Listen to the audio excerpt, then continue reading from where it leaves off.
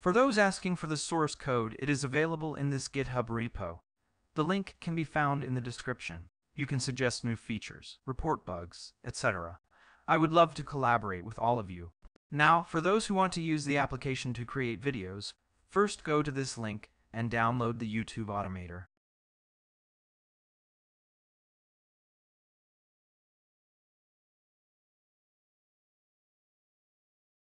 For the speech, you can download this GitHub repo. This step is optional, as you can also choose to use a different text-to-speech service, and I'll explain how to do that later in the video.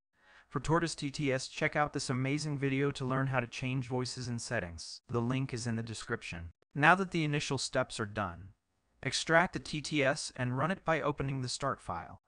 Wait for it to initialize. It will display TTS ready for generation. Then, extract the YouTube Automator. The first thing you'll need is a Gemini API key. It's easy to generate one.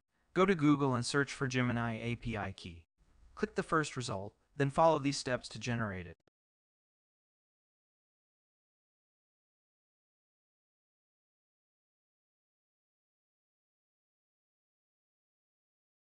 Copy the key and create a text file named Gemini Secret.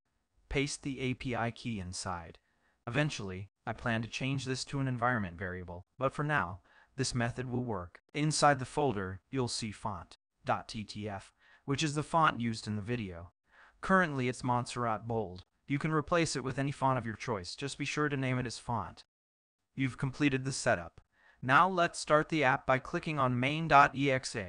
Enter your topic, and it will generate a list of topics for you to choose from. If you don't like the suggestions, type -1 to regenerate. You can also type the title directly and select it. Review the content, and if it looks good, type E to confirm or regenerate if needed. Once done, the first step is complete. Next, go to the output folder, where you'll see a text file called text. Modify the content if necessary.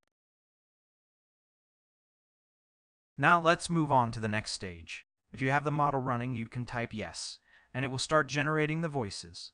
If you prefer to use other models like 11 Labs, type no and proceed. If you select no, check the line-by-line text file in the output folder. Take each line and generate speech for each part, saving them from part 0 to part N. Once that's done, move to the next stage. The app will automatically generate your images and create the video.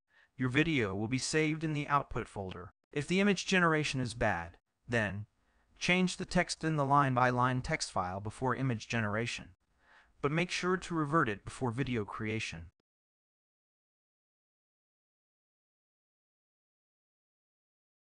I hope you found it helpful. Thank you for watching.